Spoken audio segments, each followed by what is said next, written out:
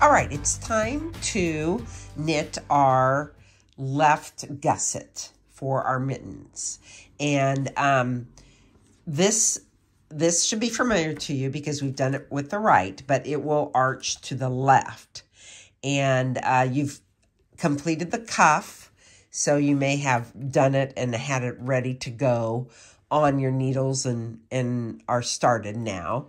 And the pattern will tell you that your first round, like we've done before, I'm knitting the adult large, is the setup round. You knit until there are 20 stitches. If you recall, we did this, we knit 20 and then put a marker, but we're going to knit until there are 20, place a marker, and knit those 20 stitches. And then we're going to begin the charts.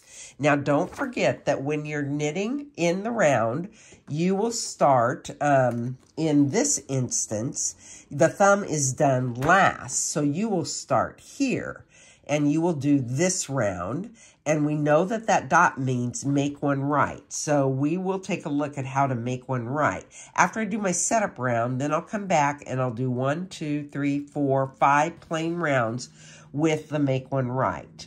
You'll work around and then you'll do the mittens. When we did the right side, we did the mitten chart first and then we did this chart first.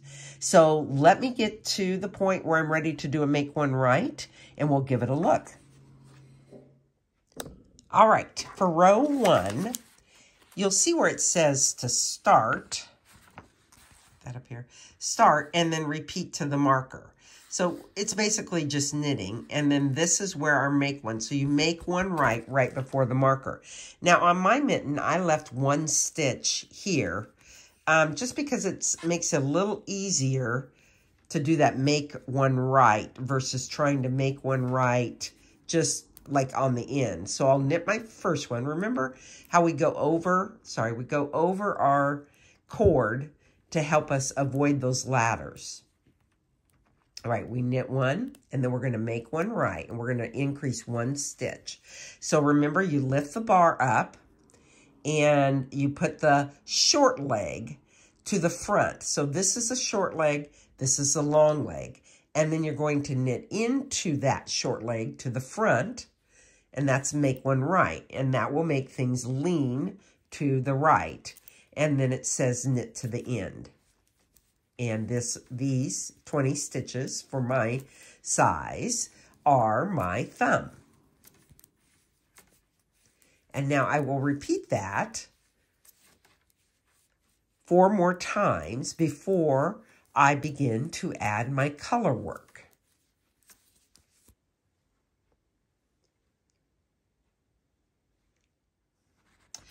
All right, I've completed my 5 plain rounds, and now I am ready for round 6. And so, just like in our previous one, when you get this established, then you'll be able to stack things on top of it. So, you'll do the hand part first. So, we'll do 2 gray stitches, and then we'll introduce the red stitch. And again, we talked about before that there's no need to catch floats or anything like that, because this is just usually got about 3 stitches in between or 1 in between. I'm going to hold mine like I do, where I split the difference. And now I'm ready for 3 gray stitches. 1, 2, 3. And a red. You have to snug up your red one where you added that in. 3 gray. 1, 2, 3. And a red. 3 gray.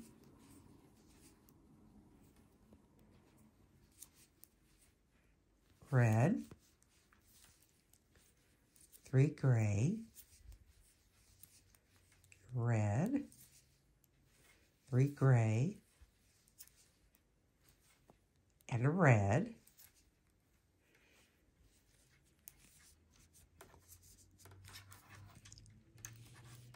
And then you've got a little bit of where we built this out. So you're starting to see the little the little angle that we have built out. So let's look at your chart. So I finished with a red, so I need to do 1, 2, 3, red, 4, 5, and then make 1. So let's do that. So I need to do 1,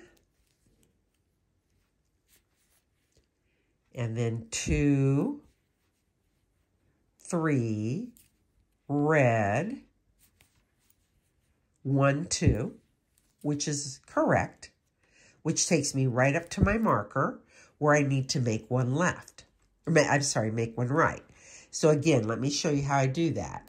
I lift the bar between the stitches. Whoop, lost a stitch. Lift the bar, and you can do it. You know, some people like to lift it from behind, rear, and put it up. It's easy for me to do things with my right hand, so I just do it that way. But again, you've got the short leg, which is here, and the longer leg, and then you've got to knit into it. The make 1 right is probably a little bit more difficult to do. So sometimes I pull it up like that, give it a little pull, knit 1, and now I'm going to move to my mitten chart. So I'm going to knit 2, and then I'll start doing my red, my 1, and then 3. So we'll knit 2 gray, 1 red, and now back to 3 gray and 1 red. And you should have a check by the time you get to the end of this on your chart that you have done it right. And then you'll continue to build above a little cross, X. There's 2, 3. I should have 1 red according to my chart and 1 gray. It turned out right. Okay, now I will continue on to build up. So I will come back because remember, we're working the hand part first and then the thumb gusset. So now I'm ready for row 7, where I'll do the color work, your plain rows in between, and then you'll have your plain rows to end. We'll do that and come back and take a look. All right, I've completed the chart for the left gusset. And so you can see that we built the left gusset out this way so that when you put it on, there it will be. Oops, sorry.